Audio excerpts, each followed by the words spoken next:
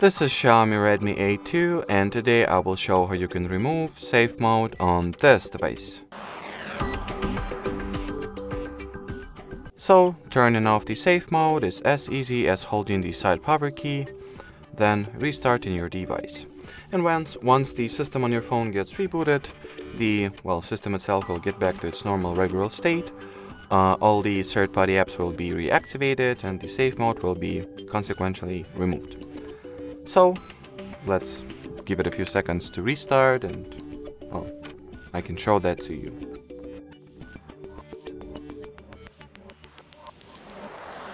So as you can see, the safe mode text disappeared, and I will quickly show you that all the non-system apps were also reactivated. So that will be it for this video. Thanks for watching and bye bye.